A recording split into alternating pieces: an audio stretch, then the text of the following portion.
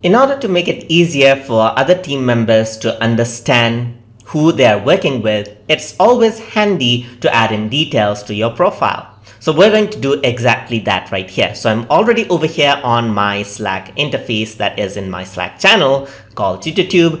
And then I'm going to go around onto the top right corner where I can see a little face right here. So this is where I can access the edit profile option and I can edit the details right over there. So I'm just going to go to edit profile right here. And here the default name is TutorTube in small letters. So I'm just going to change it out to TutorTube just like this in capital and keep it together. So let's say this is my full name right here. Display name will be TutorTube as well. So I'm just going to say full name is going to be TutorTube channel while display name is going to be TutorTube. So in the what I do section, I want to let people know about what you do. So I'm just going to go around and I'm going to type in I make video tutorials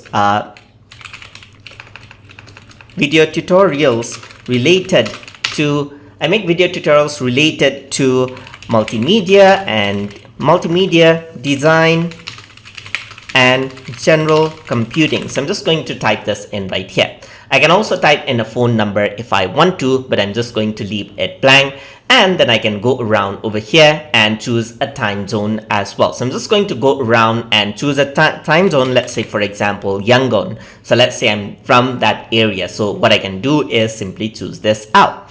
And then what I can do is I can upload an image. So I'm just going to click on upload an image and I can choose an image of my choice. So for this, I'm just going to select this out right over here and then upload my image out. So that is going to be like a profile picture for the Slack so that it's easier to communicate with others and they immediately recognize me. So I'm just going to press save right here. And then what happens is that my profile gets updated. And then I'm going to click save changes right over here. And you can see that my profile has changed.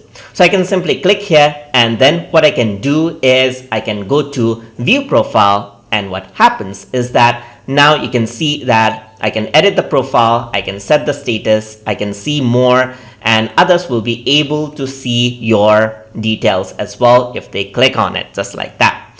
So now over here you can also add in titles like what I do.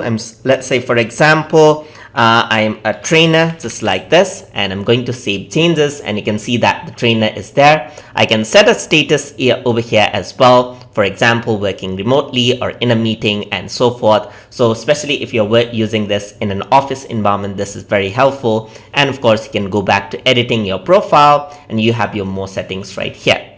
So that is how you can work around and edit your profile inside of Slack. So hope you guys learned something as always. And as always, please like, comment, share, and subscribe.